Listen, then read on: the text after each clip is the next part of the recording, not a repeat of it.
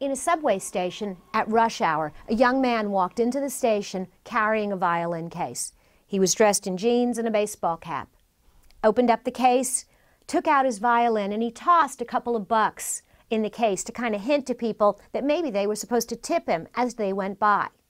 And he began to play. And he played amazingly. He played one of Mozart's most complex pieces, and he played it flawlessly. And all the while, people walked by. They simply walked by. He kept playing.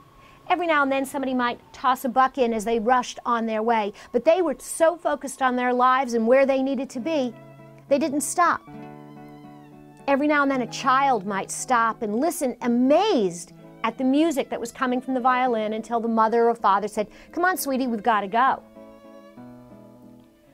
When he finished playing, the musician took the money out of the case, put the violin back in. He had earned $42 for his performance. $42.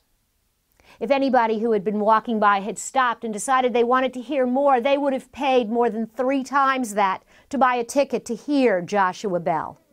Joshua is one of the most famous violinists in the world.